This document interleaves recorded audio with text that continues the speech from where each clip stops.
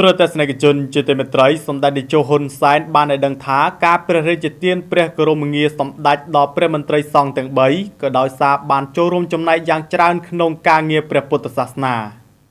សម្ដេចតេជោហ៊ុនសែននាយករដ្ឋមន្ត្រីនៃកម្ពុជាបានថ្លែងថាព្រះករុណាព្រះបាទសម្ដេចព្រះបរមនាថនរោត្តមសីហមុនីសពព្រះរាជហឫទ័យព្រះរាជទានព្រះគោរមងារសម្ដេចព្រះឧត្តមមុនីជាសំអាងសម្ដេចព្រះពុទ្ធជ័យមុនីខឹមសតនិងសម្ដេចព្រះសច្ចមុនីរតសារឿននេះគឺដោយសារតែព្រះមន្ត្រីសង្ឃទាំង3បានរួមចំណែកយ៉ាងច្រើននៅក្នុងការងារព្រះពុទ្ធសាសនាបន្ទាប់ពីព្រះមហាក្សត្រនៃកម្ពុជាព្រះរាជទានព្រះគោរមងារដល់ព្រះមន្ត្រីសង្ឃទាំង3អង្គខាងលើរួចមកសម្ដេចតេជោហ៊ុនសែននិងសម្ដេចកតេព្រះបណ្ឌិតអញ្ជើញស្រោចស្រពព្រះសុគន្ធវាដល់ព្រះមន្ត្រីសង្ឃទាំង3អង្គខាងលើនាព្រឹកថ្ងៃទី24ខែឧសភាឆ្នាំ2018នេះនៅវត្តបទុមវតីរាជធានីភ្នំពេញសម្ដេចតេជោហ៊ុនសែនបានថ្លែងថាការដែលព្រះករុណាព្រះរាជទានព្រះគោរមងារដល់ព្រះមន្ត្រីសង្ឃចំនួន3អង្គខាងលើនេះក៏ដោយសារតែព្រះមន្ត្រីសង្ឃទាំង3បានរួមចំណែកយ៉ាងច្រើនក្នុងការងារព្រះពុទ្ធសាសនានៅក្នុងឱកាសនោះសម្ដេចតេជោហ៊ុនសែនបានថ្លែងបន្តថាចាប់តាំងពីឆ្នាំ1979មកគណៈបកប្រជាជនកម្ពុជាបានធ្វើការងារយ៉ាងល្អ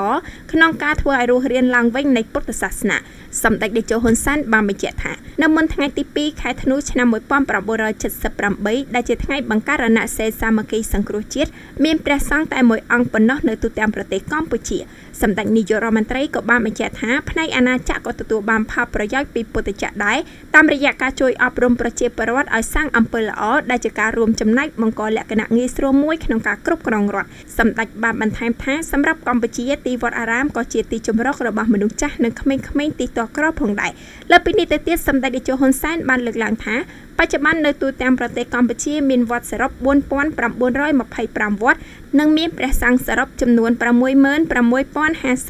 អង្គមិនតែប៉ុណ្ណោះសម្ដេចតេជោហ៊ុនសែនក៏បានគោរពអរគុណសម្ដេចនិងព្រះសង្ឃគ្រប់ព្រះអង្គដែលបានបង្កលក្ខណៈងាយស្រួលដល់ជនចាស់ជរានិងក្មេងៗសិស្សនិស្សិតឲ្យបានទទួលការស្នាក់នៅដើម្បីសិក្សារៀនសូត្រផងដែរប្រិយមិត្តអ្នកស្ដាប់ជាទីគោរពតទៅនេះសូមស្ដាប់នៅប្រសាសន៍ទាំងស្រុងរបស់សម្ដេចតេជោហ៊ុនសែនដែលមានខ្លឹមសារដូចតទៅខ្ញុំប្រកាសណាខ្ញុំក៏សូមយកឱកាសនេះអរគុណនិងថ្លែងនៅការកោតសរសើរចំពោះសម្ដេចព្រះឧត្តមមុនីជាសម្អាងសម្ដេចព្រះពុទ្ធជ័យមុនីខឹមសត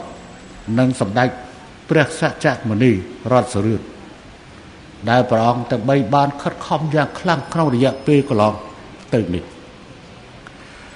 សូមគុំមានការចោទប្រកាន់ថាដោយសារតែព្រះសច្ចមុនី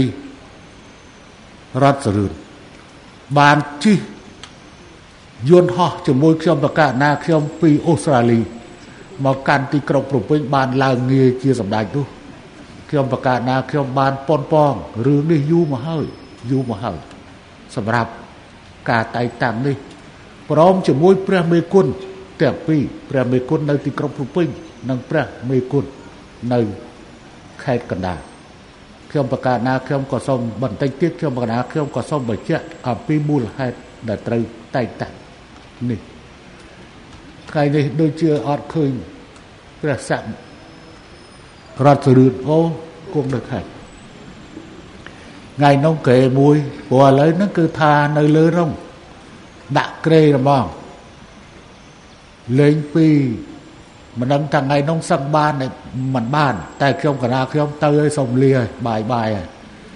ព្រោះប្រជុំហត់ហើយដេកគុណឡើងលើយន្តហោះមុនរួចហើយកណាតបាយវឹងគឹបដាក់ដេកលក់គេចុះចាក់សាំងមិនខ្ចីក្រោកទៀតហើយចុះអីចុះទៅចុះតែយន្តហោះហ្នឹងទៅណានៅហ្នឹងហើយគេចាក់សាំងហើយគេឡើងមកដល់ភ្នំពេញដូចជាម៉ោងប្រហែលយប់មកដណ្ដប់យប់មកដល់ទីក្រុងភ្នំពេញ